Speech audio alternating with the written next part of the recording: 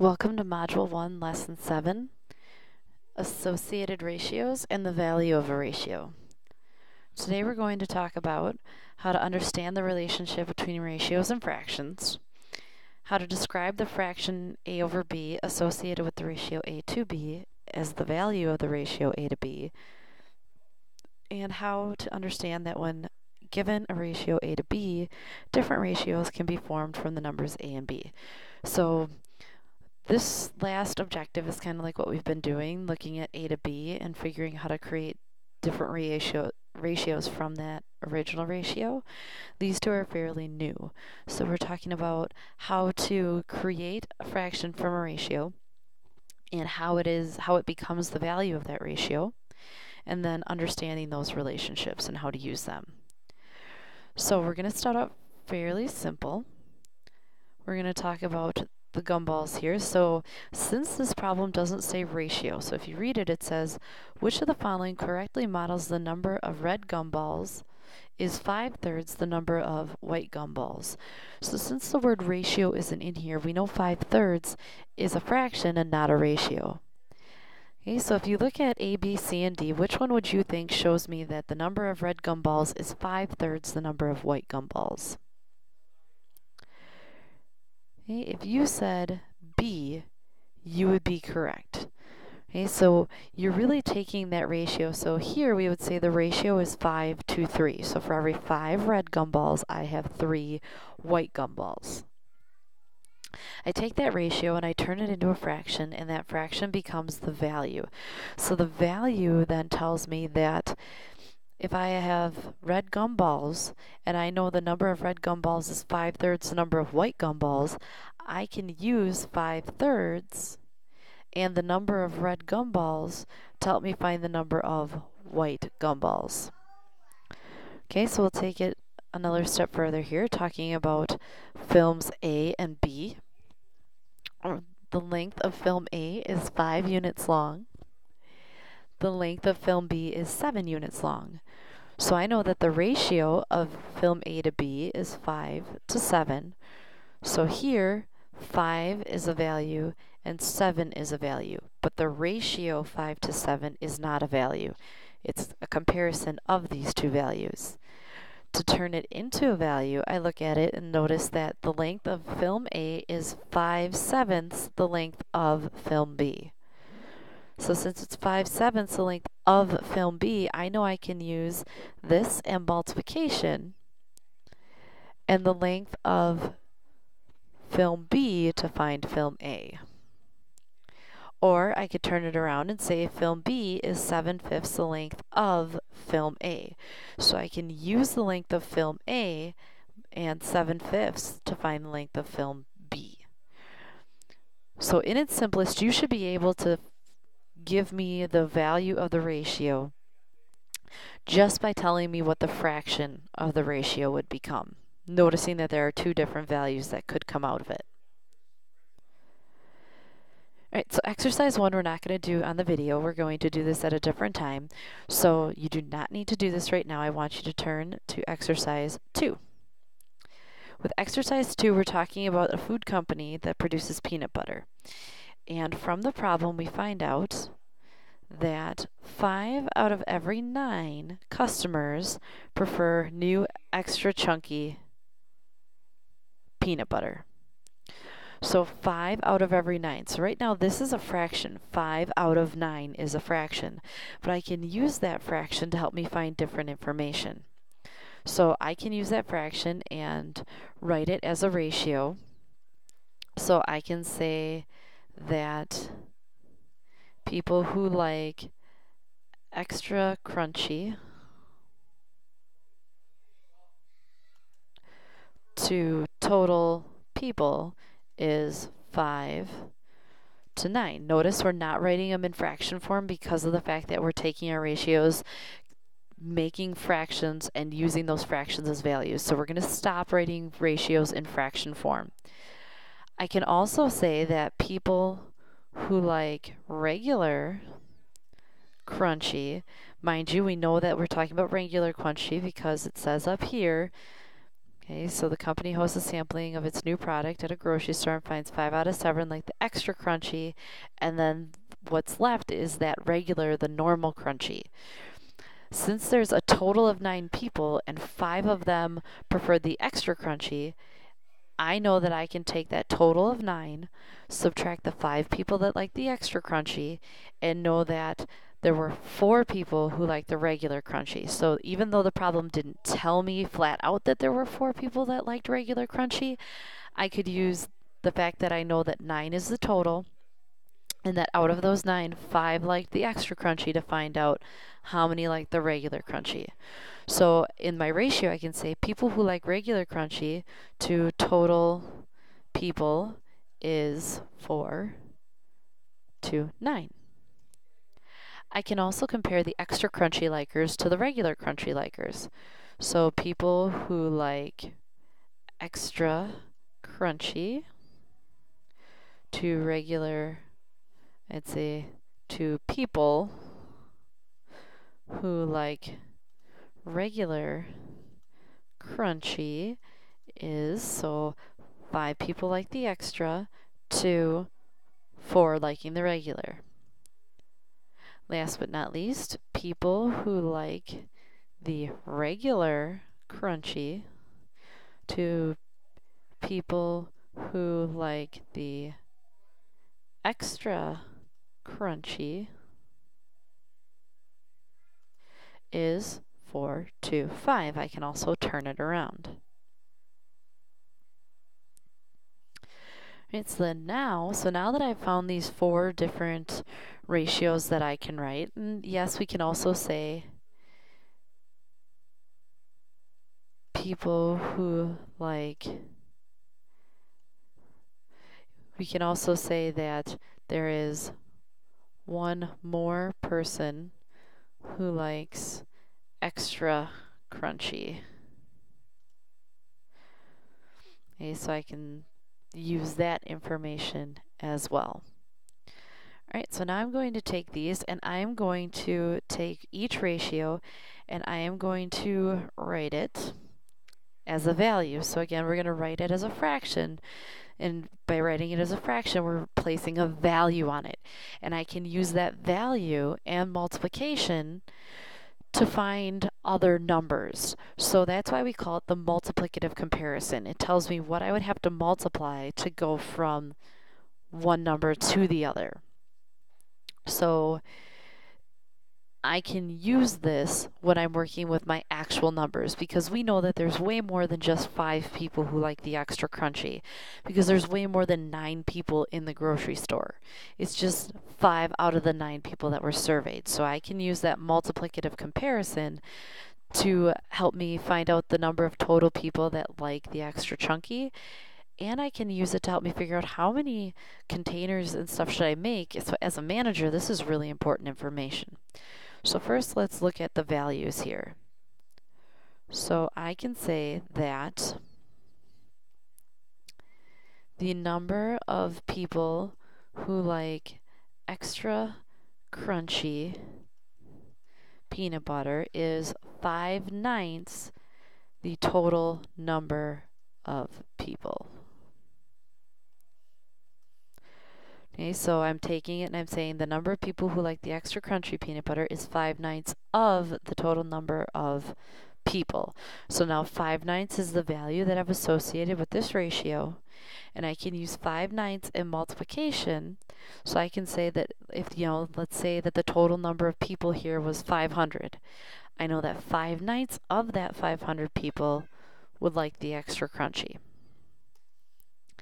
I can say the number of people who like regular crunchy peanut butter is 4/9 of the total number of people. Okay, so again, I'm just taking that ratio and associating a value with it.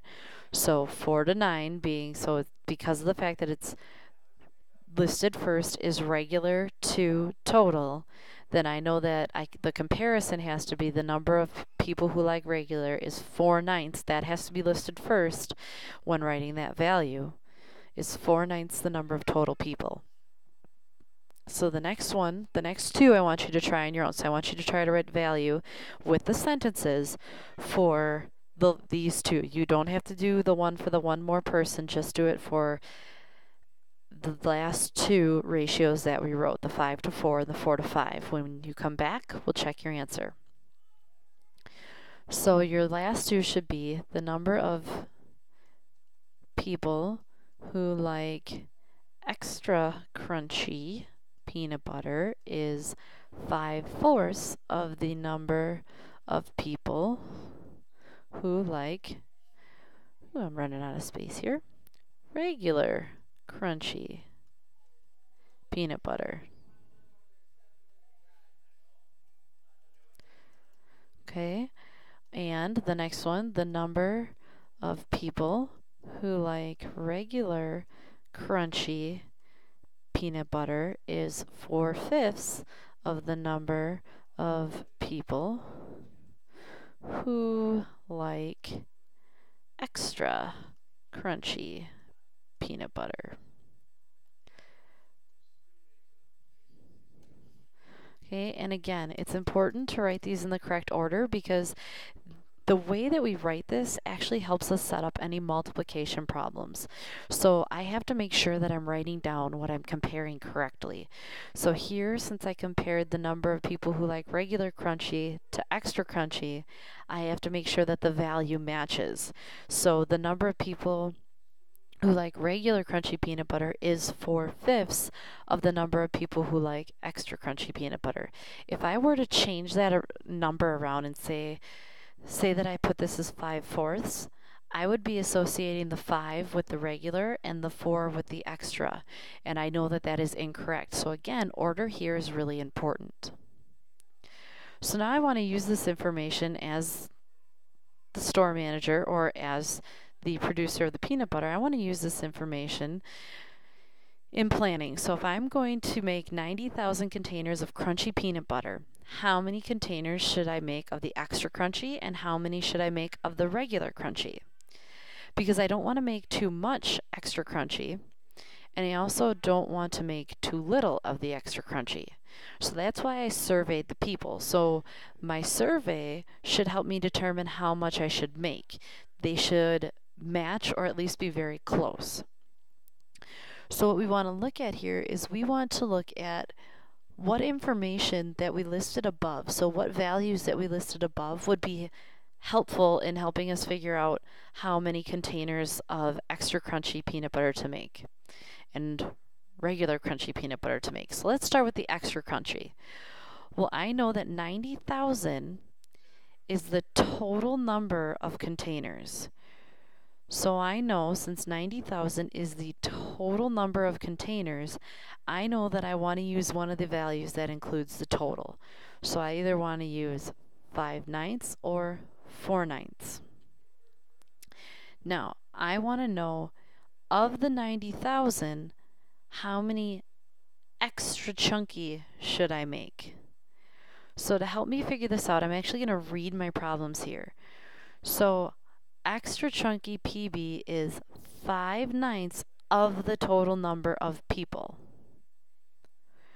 So here I know that I want to use, now it's pretty easy because my comparisons for total are two completely separate things. So my comparison here is extra crunchy to total, and my comparison here is regular to total. So since I want to know the number of extra crunchy containers, I know that I'm going to use the value that involves the extra crunchy peanut butter and the total number of people.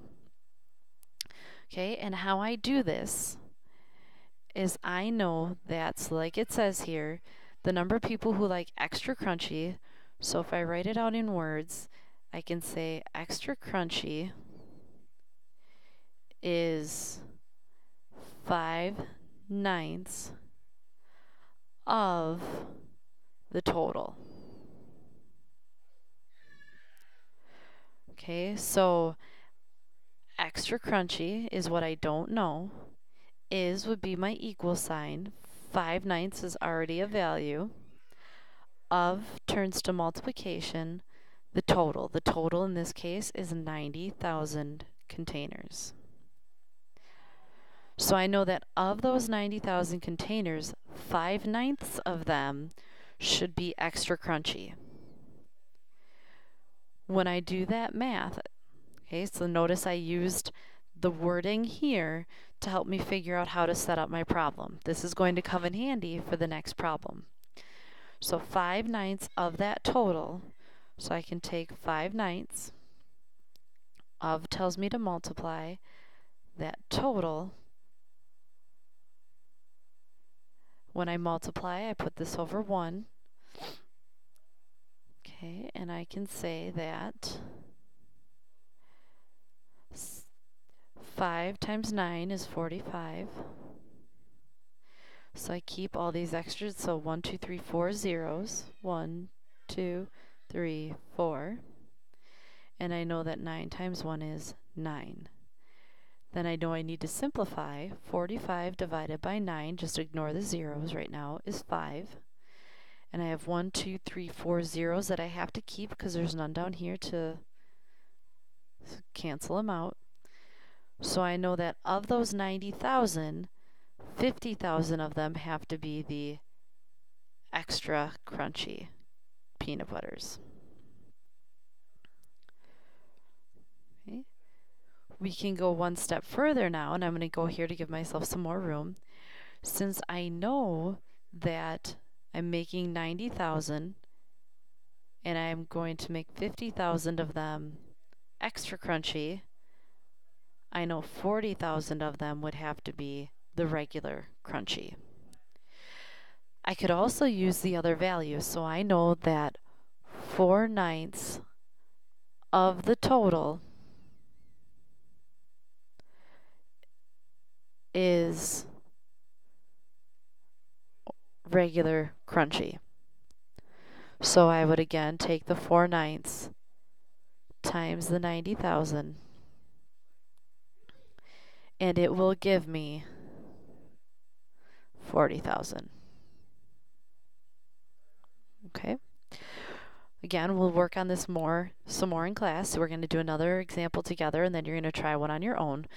But this one is a little bit harder. If the company decides to produce 2,000 containers of regular crunchy peanut butter, how many containers of extra crunchy peanut butter would it produce? So now we're using the values for regular crunchy and extra crunchy. So it's a little bit harder because I have two options here. Okay, I know that 2,000 is the total number of regular crunchy, or it's the number of regular crunchy. So I'm going to use that to help me find my value that I want to use. Okay, so I'm going to erase so we can read a little bit more carefully here. So I know, so I'm looking here. So the number of extra crunchy peanut butter is 5/4 of the number of regular crunchy. Down here, regular crunchy is 4/5 of the number of extra crunchy. Well, I have to look. Do I know the number of extra crunchy, or do I know the number of regular crunchy? And if I look carefully, so if I look over here, I know the number of regular crunchy. Since I know the number of regular crunchy, I need to use the one that has the regular crunchy. So here it says the number of regular crunchy. And I'm trying to find the extra crunchy. So I have to use the value 5/4. Okay, because of the fact, so 5/4 of the number of regular crunchy. So you have to look here, since I know the number of regular crunchy, I have to use the one that has that at the end.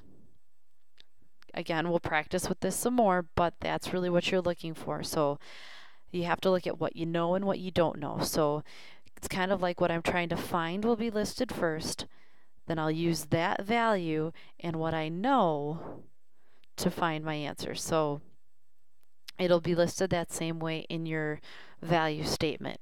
What I'm trying to find, the value, and what I know. So let's go to the next piece. So I know that the number of regular crunchy is 5/4 of the number of, the number of extra crunchy is 5/4 the number of regular crunchy. In this case, I don't know what extra crunchy is, but I know that it's going to be equal to, so extra crunchy is equal to 5/4, and I'm just replacing is with the equal sign. Of means multiplication, and we know the number of regular crunchy in this case is 2,000 because it tells us 2,000 containers of regular crunchy. And we can interchange people and containers because we're using the number of people to help us determine the number of containers. So I'm taking 5/4 of the 2,000. And another way to look at it is I want to have more extra crunchy than regular crunchy because more people like extra crunchy than regular crunchy. So if I want this answer to be larger than 2,000, then what I multiply 2,000 by has to be bigger than 1. And 5/4 is bigger than 1. If I had used 4/5, that's smaller than 1, which would have given me a smaller answer than 2,000. And that wouldn't have worked because that would leave a lot of people without extra crunchy peanut butter and would probably upset a lot of people. All right, so if I multiply here, I do 5 times 2 gives me 10,000. And I do 4 times 1, so over 4. If I divide this, it gives me 2,500. So I know that if I make 2,000 containers of regular crunchy peanut butter, that I should make 2,500 containers of extra crunchy peanut butter. So this is what we're talking about with that objective of knowing that the ratio A to B, those values of A and B can be used to help you to find different numbers. Okay, so if I were to put 2,000 and 2,500, if I were to, so 2,000 regular to, let's write this over here, so 2,000 regular to 2,500 extra crunchy. If I were to simplify these all the way, okay, both of these can be divided by, oops, that's too many zeros. Both of these can be divided by 500. And when you do that, you end up with 4 to 5. Sorry, 4 to 5, which if you go back is our original ratio of people who like regular crunchy to extra crunchy.